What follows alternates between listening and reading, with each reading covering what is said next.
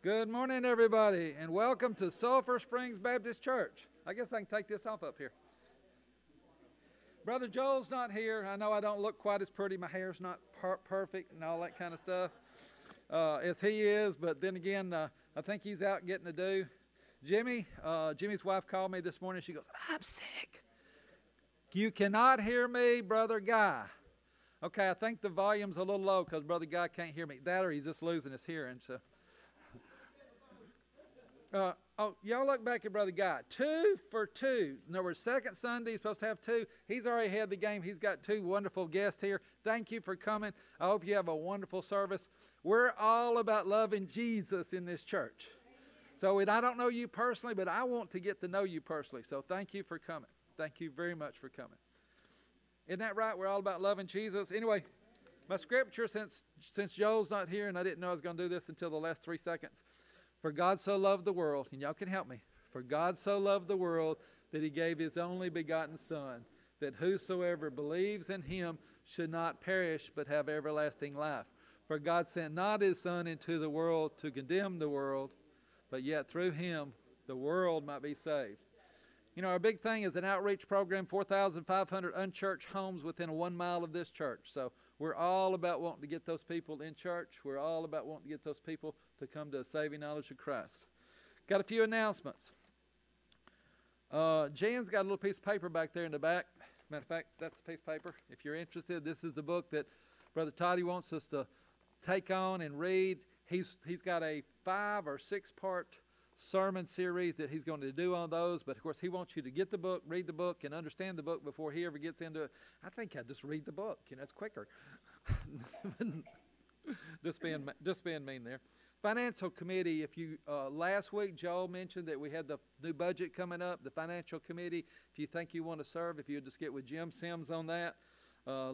Again, if this is a place you want to serve. Tina's got a few shoebox announcements, and I'm holding her off till the very last one. It's okay. It's okay. Why is she so happy about a shoebox? Do y'all know? Yeah. It's about Jesus. That's what it's really about. It's not about an old shoebox. It's got an old dead shoe in it. It's all about the Word of God and Jesus reaching people. The Mallory's prayer week and the whole month ended at the start of this month. So, but if you haven't given your contribution, it's not too late. You can still bring your contribution. Again, this is home missions. This is missions. This is helping the children's home. This is helping things that we really know is important. Visitation again is not going to be this Sunday, but next Sunday, weather permitting. We're going to be doing this throughout the end of the year, if you would like. And Miss Tina loads us up in a bus, and she gets us to the top of a real steep hill, and she lets us all out, and we get to go visit people and walk down the hill. I don't know what you're going to do if you can't get to the top of the next hill, Tina. You're just going to have to work on that one. She told me, she said, "Do I have to back up all the way down this street? I don't like to back up buses all the way down." And I'm going, I'm sure God will work it out, Tina. Don't worry. I'm sure God will work it out. Choir practice. She called me this morning. "I can't talk. I'm coughing. So we won't have the choir starting off. I know it was in the bulletin. It was going to be starting this afternoon. So it's going to be canceled again. Pray for her. Pray for her. She's very sick. Our choir minister is very sick, and she needs your prayers. Her child had 101 temperature this morning. That's Jimmy. He loves her, and he knows her real personal. I think he's called her husband. So, you can get with him and pray with him too.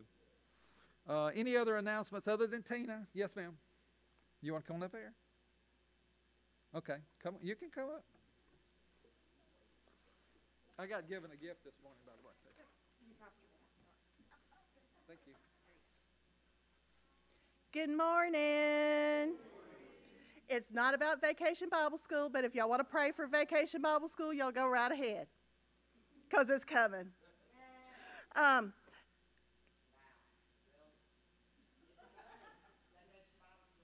Next year. Yay, Vacation Bible School. Okay. Thank you, sweet Dalton. Yes, he's excited Vacation Bible School's coming next year. All right, so whenever we start having choir practice, when Miss Beth gets to feeling better, we are going to have children's choir practice, but it's not really choir practice because we don't really have enough children to have choir, so we're going to have joyful noise singers. So we are making that joyful noise to the Lord as the Bible commanded us to do, and because anything when we're praising the Lord, it is a joyful noise. And so if you have a youngin', they don't have to be here every week. I'll have CDs for them to listen to the music. They can listen to it at home. I'm easy. I'm not musically inclined. It's going to be a hot mess, but it's going to be a joyful noise to the Lord. So just pray for us on that one, okay? And it will be during choir practice because I'll have the kids over there anyway.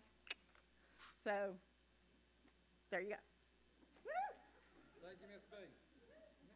Miss Tina, can I see you for a minute? I am so excited. Oh my goodness. It's October. It's time for us to go to work. But first, I'm going to make a calm announcement.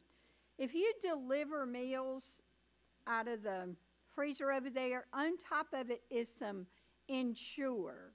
It's a clear Ensure that was given to us. So please take your people, whoever you take it to, it's like 4 things to, anyway, take it to them. Give it away. So, okay, I'm about to explode, y'all, and I'm going to save the best for last. But next week, well, let's start with Wednesday. Wednesday, we're going to get the long tables up here and move them downstairs so that we can put them all around the wall, because next Sunday is 2 for 2 and bring somebody with you, because we're going to let them work and serve God. We are going to move all of that shoebox stuff downstairs to the fellowship hall. And then after that, we get to come up here and organize it and get it all lined up for the packing party. So I cannot wait. So right now, our budget is kind of down. We don't yet have enough stuff or money to make 1,000 boxes, and I really do not ever want to go under 1,000 boxes again if we can help it. So y'all be sure, I didn't bring an envelope up here, but where it says other, you can write Roll Tide, War Eagle, Go Gator, shoe boxes. Cindy knows what all that means. So we just want to build a lot of shoe boxes, because we have to remember that every shoebox given will have the Word of God in it. And every child who receives it will have the opportunity to receive Christ. And when those children receive Christ, I believe with all my heart, those parents, those neighbors, those communities, those villages will be reached. And that's the most important thing we do, and we get to have fun while we do it. I mean, oh my gosh, it's so exciting. So, now, for my big announcement. Come here, Dalton. Yesterday, we went to the pumpkin patch. Come here. And when I got to the, well, hold on, dude. Turn around this way. When I got to the pumpkin patch, before we even started, wait just a minute. Look, he's excited too. Before we even got there in the parking lot, he said, Grandmama, guess what? Mommy has babies in her belly. That was babies, as in more than one. I'm getting twin grandbabies. Woo-hoo-hoo! I'm so excited. Are you excited? Okay, I'm done.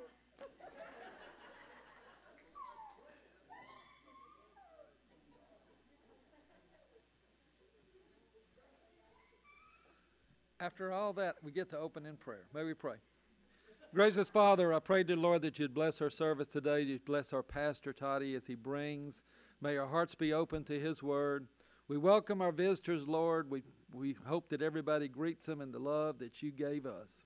In Jesus' name we pray. Amen.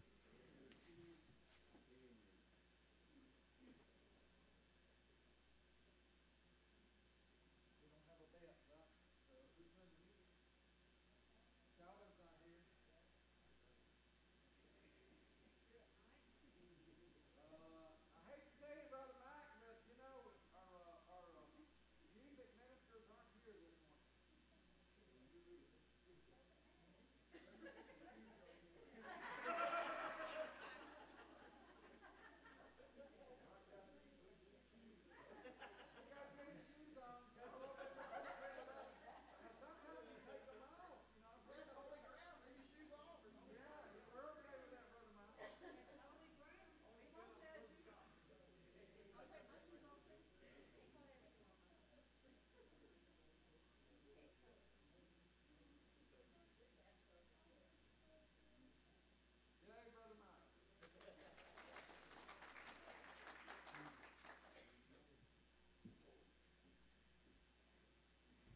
You know, there's a lot of good songs in here.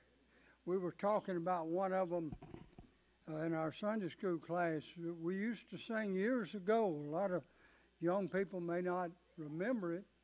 It was called "In a Land Where We'll Never Grow Old."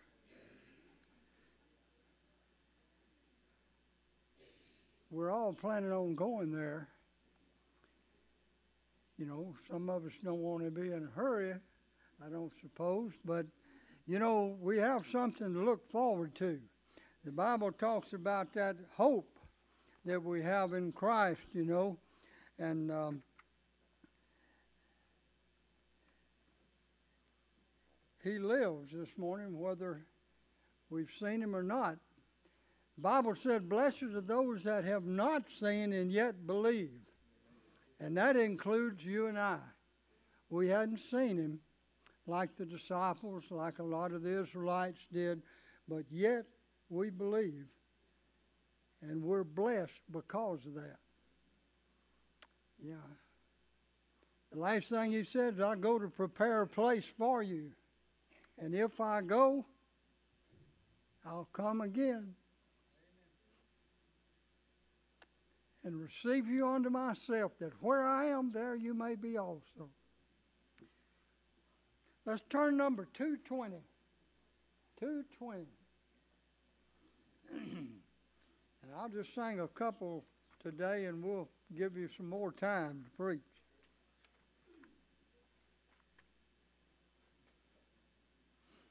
Number 220, He lives.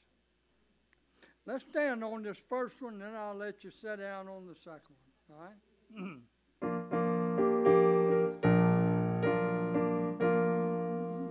I serve a risen Savior, He's in the world today.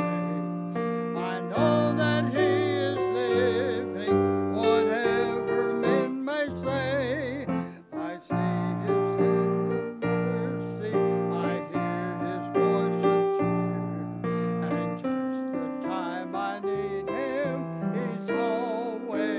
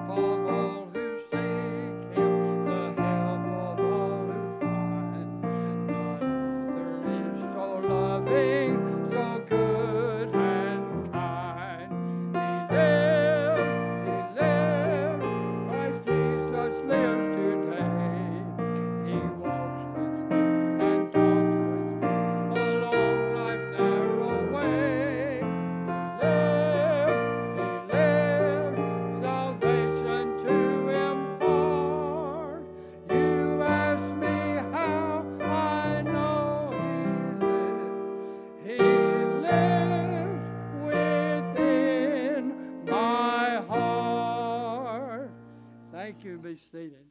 All right, let's turn now to another one about him being alive, and it's because he lives. Because he lives. That's why you're here today, is because he lives. Number 213.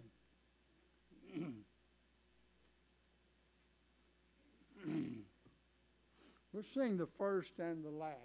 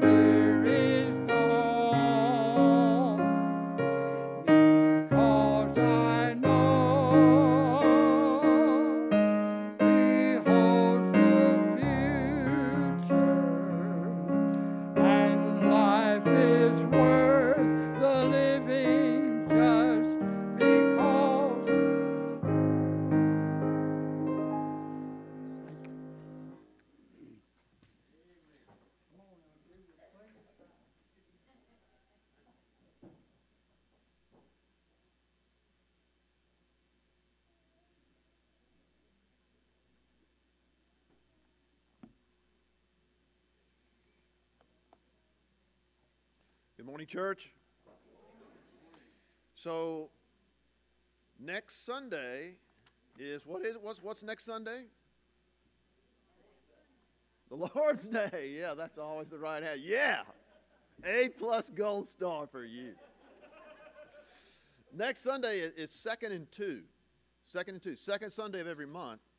We're talking about inviting your two. They may not come. They may ignore you. They may reject you, but we're asking you to bring or invite two people. As we're talking about, there's a lot of unchurched people that are living all around us, and we're just going to make an effort just to invite two people. And this morning in our small group, we had another testimony about this real short read, real easy book that I asked to read. Who was it? Who was it that you want to say anything about it? What you thought? What you were thinking about it, or about the book?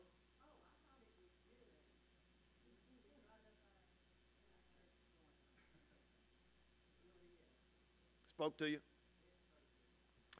All right, thank you. Thank you for the music. This morning, I want to talk about something, let's call it a plague. Let's call it a plague of this century and this body of Christ. It's something that I, at times in my life, have struggled with. It may be something that you're struggling with today. And I'm talking about worry and anxiety. Worry and anxiety. Two very similar words, and anxiety is a more severe form of just worry. And this morning, I want you to hear the greatest psychologist that ever lived, and his words about winning the war with worry. Now, before we really get started here, I want you just to take out a sheet of paper. You can take out your sermon's note, and I'm going to ask you to write down 3 things, 3 phrases that cause you to worry.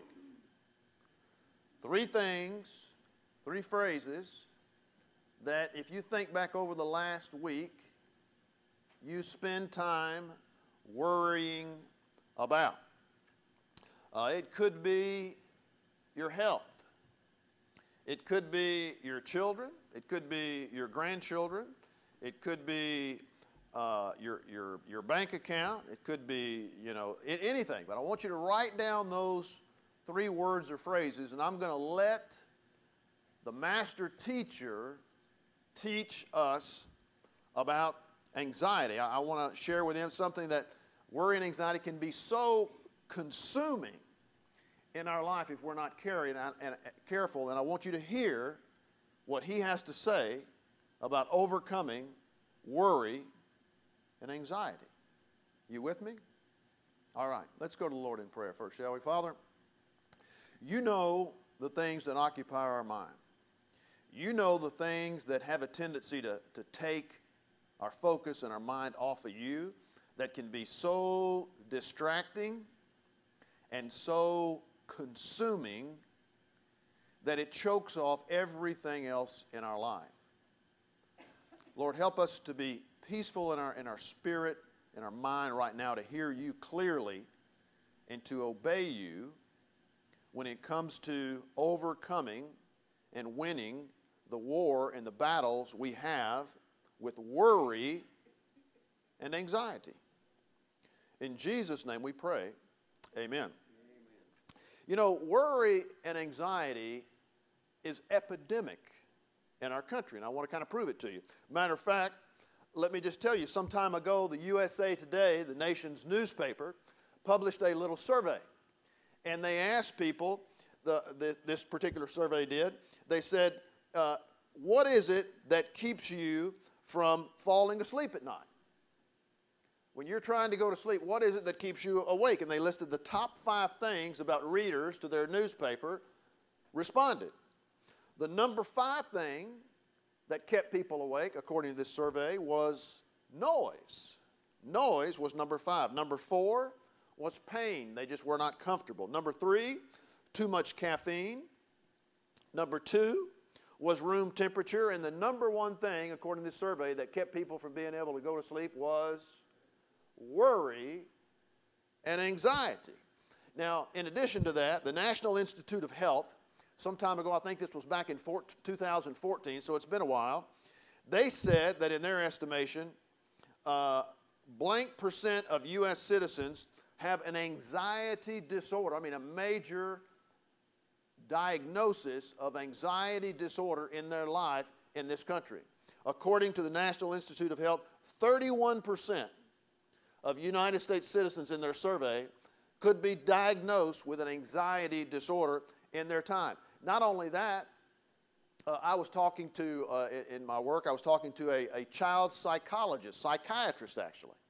And we were talking about anxiety, and the problem is today is that anxiety is happening much, much younger in children's life today than it was 20 or 25 years ago. You want to know why, according to her?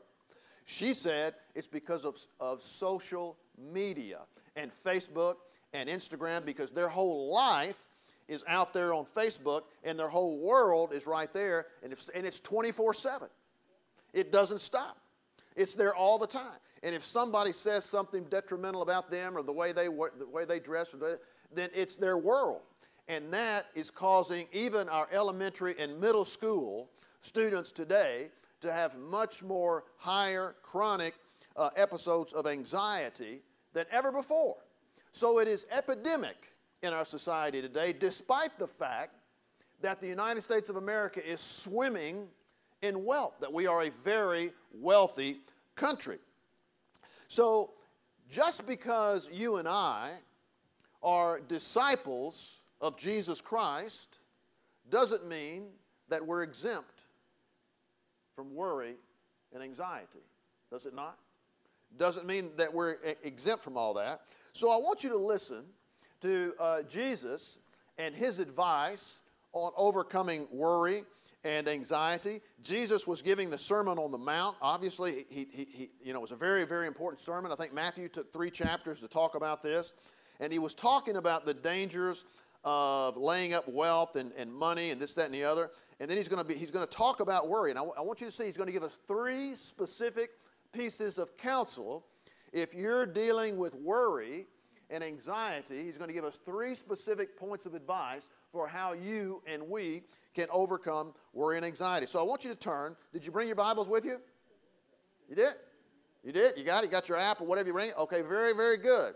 Gives the devil a headache when you bring your Bible to church and makes him nauseated when we actually learn from it. So today, we're going to learn what the master teacher, his advice to help you and me on overcoming worry and anxiety. So turn over to Matthew chapter 6.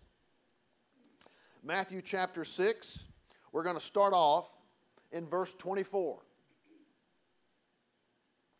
Matthew chapter 6, verse 24. No one can serve 2 masters. Either you will hate the one and love the other, or you will be devoted to one and despise the other. You cannot serve both God and money. Therefore, I tell you, do not worry about your life, what you will eat or drink, or about your body, or what you will wear. Is not life more than food, and the body more than clothes? Look at the birds of the air. They do not sow or reap or store away in barns, and yet your heavenly Father feeds them. Are you not much more valuable than they?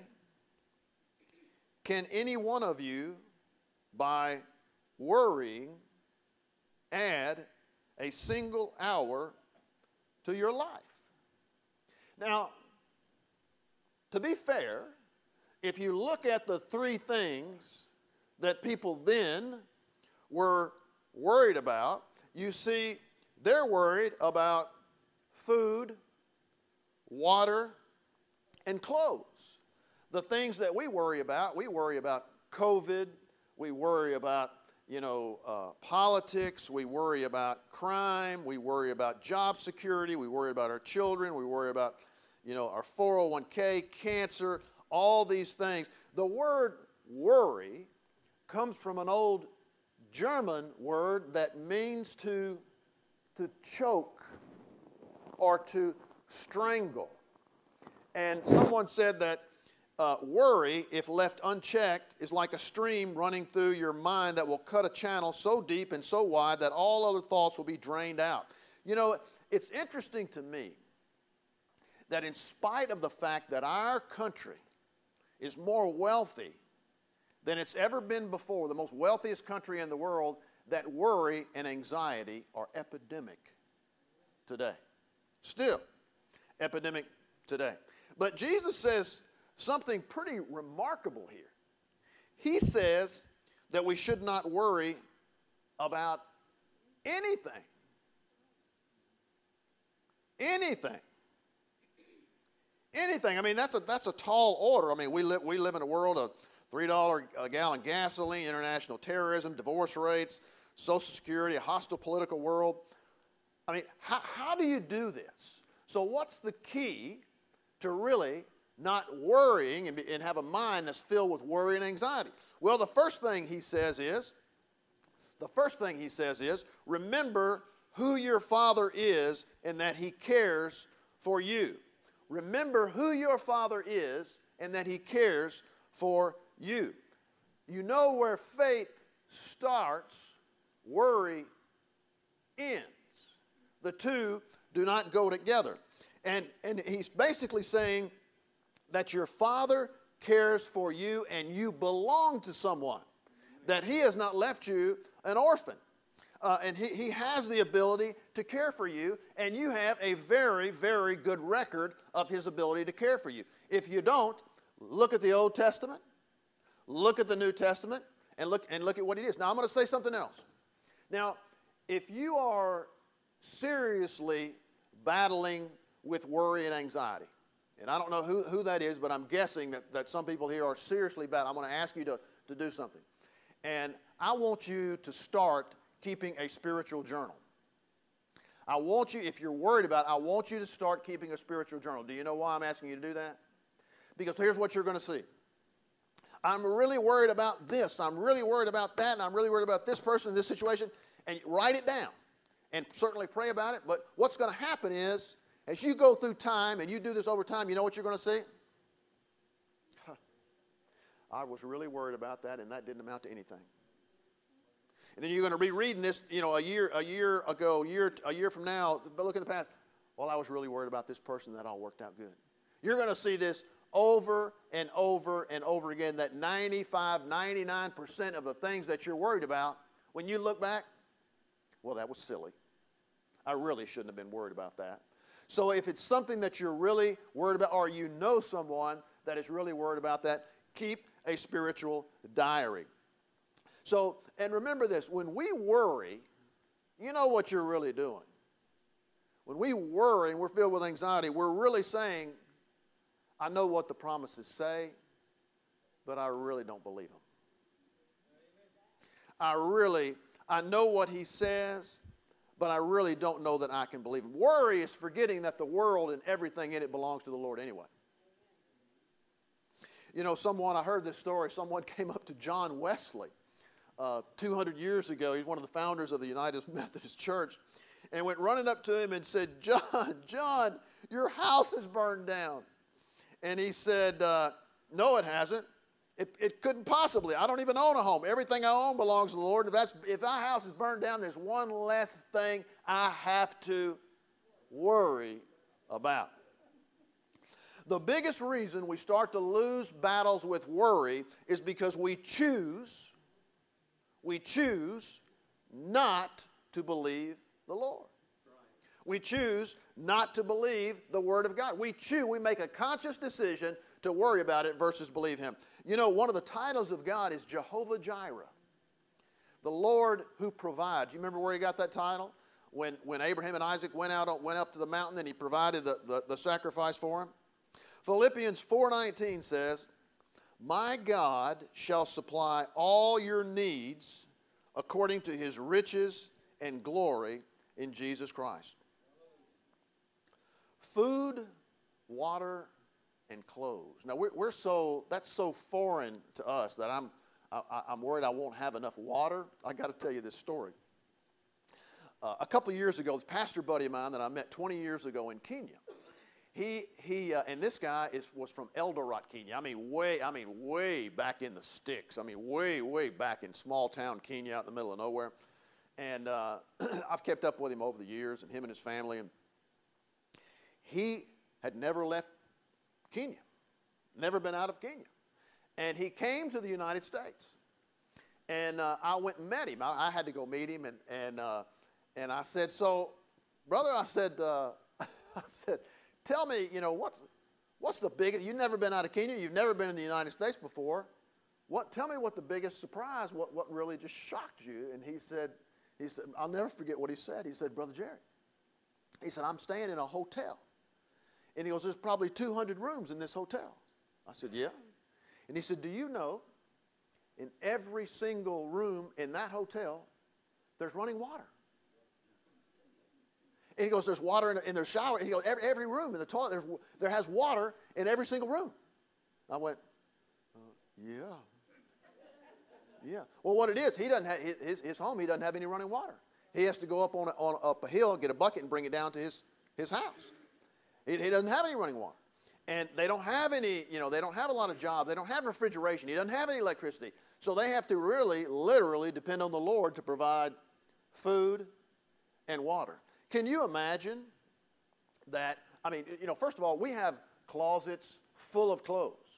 I mean, we have organized closets. They hang out. Well, I'm getting a closet company. They're going to go organize so I can get more stuff in my closet, right? So, but these people may have had one outfit. But can you imagine, what if you were in a situation today where you had 4 days worth of food and no way to get any food anywhere after that? I mean, these people back then, they might have not even known where their next meal was coming from, much less 2 or 3 days from then. And what if your source of water was a 300-year-old well, and sometimes it ran dry, and your source of water wasn't consistent, and your source of food, you didn't know where you were going to get money or to barter or get food. But Jesus is saying, don't worry about that. Your Heavenly Father knows what you need, but before you even ask. All right, so let's go back to verse 26. Now watch the master teacher. Watch this. Now imagine he's on a hilltop, he's teaching. Now watch what he does with this group of people. In verse 26, I'm going to read you verse 26 through 30. Look at the birds of the air. They do not sow or reap or store away in barns, and yet your Heavenly Father feeds them. Are you not more valuable than they? Can any one of you, by worrying, add a single hour to your life? And why do you worry about clothes? See how the flowers of the field grow? They do not labor or spin. Yet I tell you that not even Solomon, in all of his splendor, was dressed like one of these. If that is how God clothes the grass of the field, which is here today and tomorrow is thrown into the fire, will he not much more clothe you, you of little faith?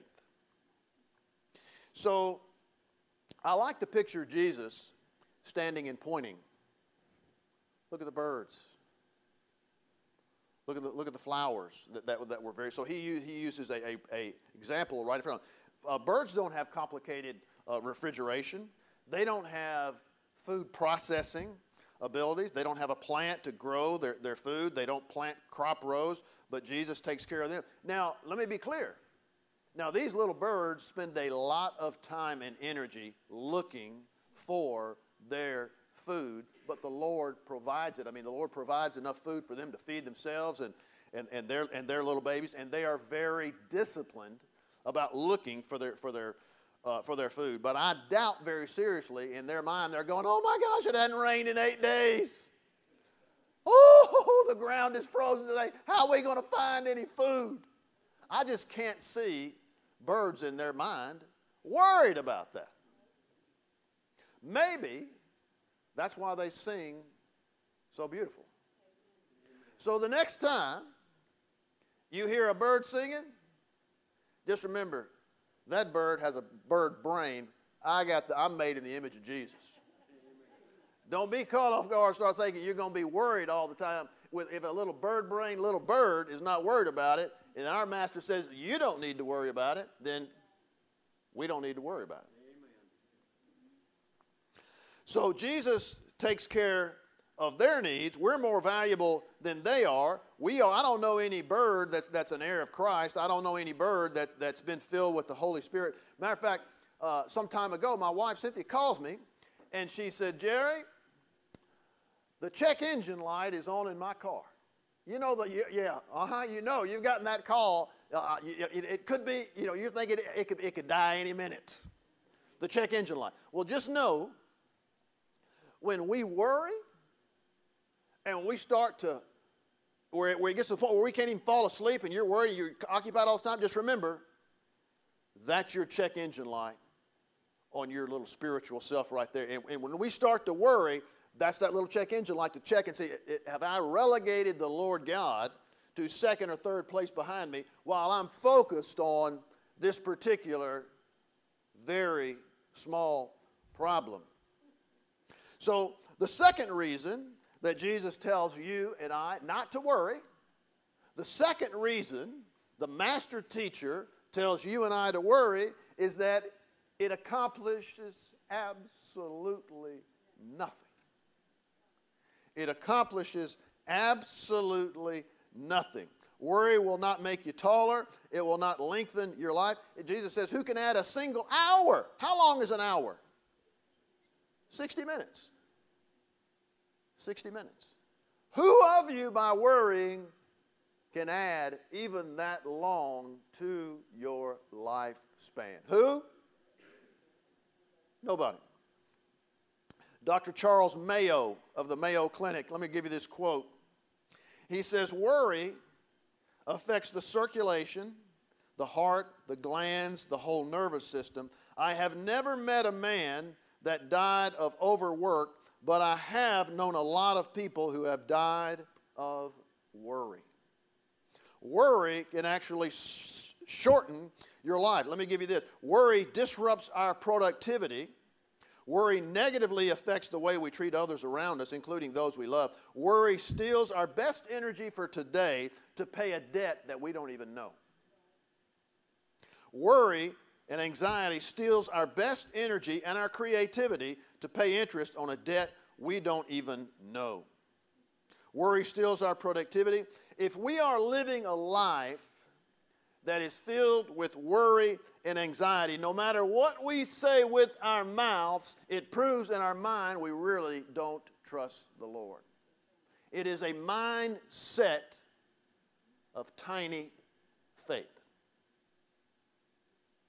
You know, Jesus stressed a daily dependence on the Lord. Not a once-a-week dependence. Not a once-a-week, but a daily dependence on Him. You know one example? When He taught us to pray, He said, Lord, give us our daily bread.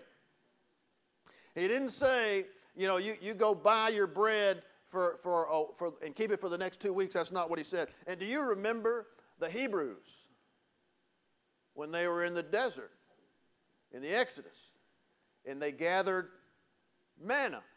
And what would happen if they said, well, I don't know, I'm kind of worried that this manna may disappear, so I'm going to try to get 2 or 3 days of manna. And what would happen to it? It would rot, right?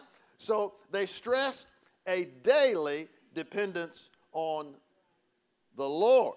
So I know a man that his country was occupied by a foreign military force. He was separated from those he loved. He was put in jail. He was stoned. He was beaten. He was on a ship that sank at sea. And after all this, he wrote to other Christians and said, be anxious for nothing. You know, it's a sad fact.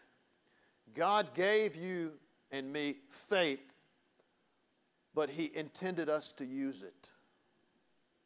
He did not intend to give us faith for us never to use it. We have to test it and try it out. You know, you can go to Sunday school. You can go to learn all about theology in Sunday school. You can all learn about all the dates and places. But we cannot learn personal lessons of faith unless we're out there living life and going through these things. And you know how the Lord, at least in my life, you know how He best teaches us about faith? Is when He whispers promises of His Word, confirms that, and then He steps back and allows darkness and difficulty and circumstances to seem to contradict everything He says. That's when we learn about faith. We cannot, it's really, I won't say we cannot, but it's very, very hard to learn about real faith as long as we're comfortable, safe, and pleasant. So back in 28, Matthew chapter, he says in 28, why do you worry about clothes? See how the flowers of the field grow? They do not labor or spin. He says, I tell you that not even Solomon in all of his splendor was dressed like one of these. If that is how God clothes the grass of the field, which is here today and tomorrow and thrown into the fire, will he not much more clothe you?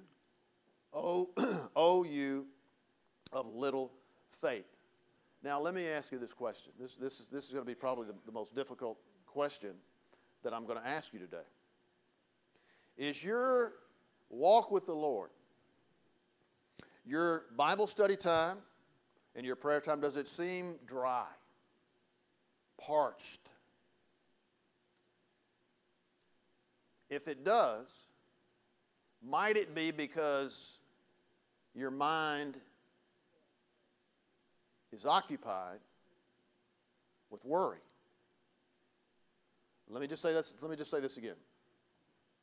During your study of the Word and during your prayer time, does it seem just dry, desolate, parched, where you don't feel that rich connection that you have with the Lord? Is it possible that your mind has gotten preoccupied with something else? I submit to you that it's highly likely that it has. In fact, let me read you Matthew chapter 13, verse 22. You remember the parable of the sower?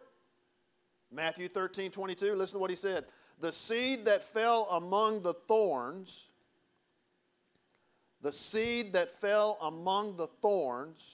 is the man who hears the word, but the worries of life and the deceitfulness of wealth choke it, strangle it, making it what? Unfruitful. You see that?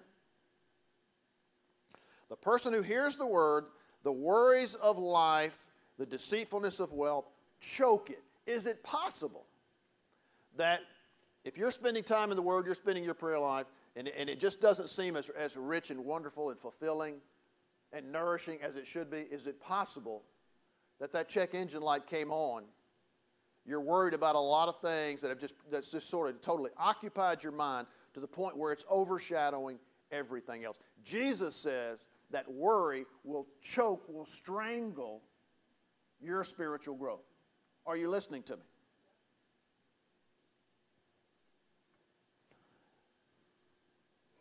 And then we start to live by sight. One counterweighs the other. I'm going to go ahead and read you this. Turn over to John chapter 14. Now listen to Jesus, and I want you to see. Don't pay any attention to the breaks in verses in this, but just listen to what he says about where worry, when your heart's all troubled, this, that, and the other, and where that stops, where faith starts. Now watch this. John chapter 14, verse 1. This is Jesus talking. Do not let your hearts be... You understand that's a command. So if you're worried and filled with anxiety all the time, you realize that you're disobeying the Lord. You realize that. Do not let your hearts be troubled. But what's the next statement? You believe in God, believe also in me. You see the connection? Faith, worry. They don't go together.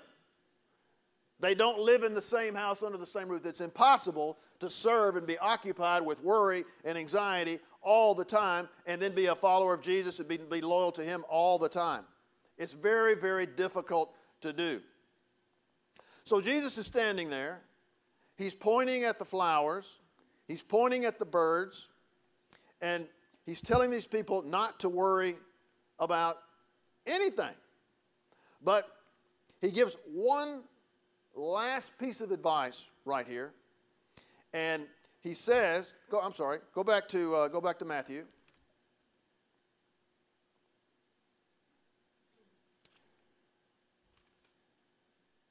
And I'm gonna go ahead and start in. Let's go back. Let's start in verse 31. So do not worry. This is Matthew chapter 6, verse 31. So do not worry, saying, what shall we eat? What shall we drink? Or what shall we wear? For pagans run after these things. Your heavenly Father knows that you need them. Here's his third piece of advice right here. You listening? But, all the worry and all the stuff like this, everything, blah, blah, yeah, watch this. But, seek first his kingdom and his righteousness, and all these things will be given to you as well. Therefore, or because I've said all, therefore, do not worry about tomorrow, for tomorrow will worry about itself. Each day has enough trouble of its own. So, number one, seek first the kingdom of God. Now, what does that mean? Make sure the top priority in your life is serving the kingdom of God. Make sure that you're keeping the main thing, the main goal. That's your objective, is to find, to serve, to advance the kingdom of God. Amen. Is that your main priority? Because if it's not, then that's probably one of the reasons why you're spending so much emotional time and energy during the day that you're doing. You know, every one of us has the same amount of time in a day. All of us have 24 hours a day. And we only have so much mental and physical energy to spend during the day. And if we are spending that time, I know, you know, it may be something that seems really, your grandchildren, you love your grandchildren and you want them, and that may seem like a really good reason. But Jesus is saying here, are your grandchildren included under the category of anything? Yes, they are. And then he says, so make sure, seek the kingdom of God first, and then his righteousness. Now, what is righteousness? What is that? It simply means that you are in a right relationship with the Lord God. That you are believing him. You've accepted the sacrifice of Jesus Christ. You believe what the gospel says. You're a follower of Jesus. You've given your life to him. You're in a good, right standing with God, and you know it. You've been born again. You have the Holy Spirit of the living God living inside of you. You have his righteousness. You've accepted his sacrificial death to become right with that. Either you've accepted it or we've not. But if saving for retirement, if that's your number one priority and that's your number one thing in your mind, guess what your number one worry is going to be about? Yep. If your number one thing that is your priority in your life is your children or your grandchildren, guess what the number one thing you're going to be worried about? If paying off debt and getting out of debt, if that's the number one thing you're going to be worried about, guess what's going to be occupying your mind? Getting out of debt. So now, I want you to look back at the three things you wrote down. Look back at the three things that you spend your time worrying on. Is your mindset about those three things right? Are you following the commands and the teachings of your Lord about those three things? Yes or no? If you're not, then you know that's what you're going to be worried about. The bottom line is, what Jesus is saying is that God can be trusted. Amen. The Word of God can be trusted. Amen. And part of it is we accept the teachings of Jesus Christ, including this one.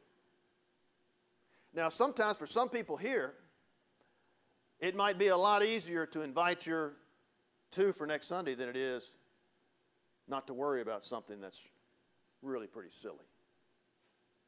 Now, you can certainly pray about everything, but you don't need to be worried about anything. That's not what I'm telling you. That's what he's telling you. I'm just repeating what he says. And you know, the problem is, if we don't believe what he's saying and we're not relying on God, then you know who we're relying on? Me. My street savvy. My ability to manipulate and change and do all these other things. Worry steals your best energy that you have for living today.